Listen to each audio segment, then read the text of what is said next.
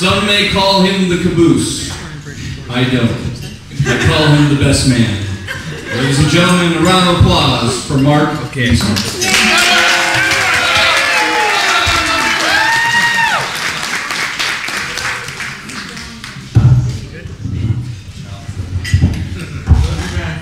A wise man once told me that the best man's speech should be as long as the groom lasts in bed.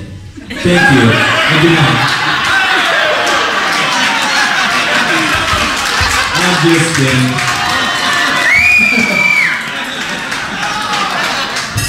Well, my name is Mark, and I have the great fortune of being the best man, the older brother of the groom.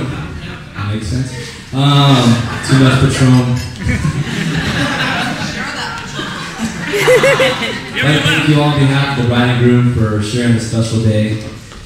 Now, it's customary for the best man to drag up some embarrassing stories of the groom's past, but out of respect for Tommy on this big day, I'm afraid I'm not going to. I'm not going to mention the time he killed a rattlesnake and brought it home to mom and dad and almost gave her mom a heart attack. Or the time he rolled his Jeep in Texas Canyon.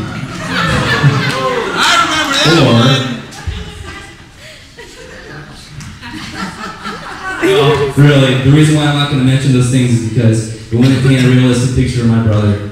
Tommy is one of the most responsible, intelligent, and good-hearted guys I know, and I'm lucky to have him as my brother.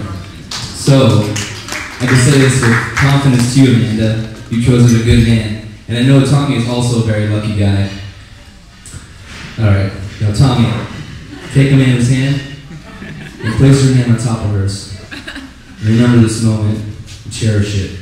Because this is the last time you'll ever have the other hand.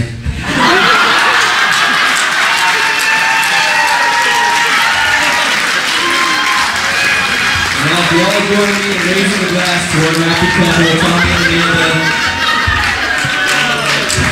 May the joys you share today be the beginning of a lifetime of great happiness and fulfillment. Congratulations.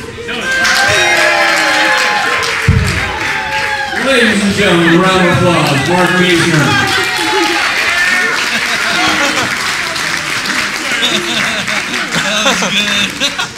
Mark will be at the Improv next week, 8 to 10.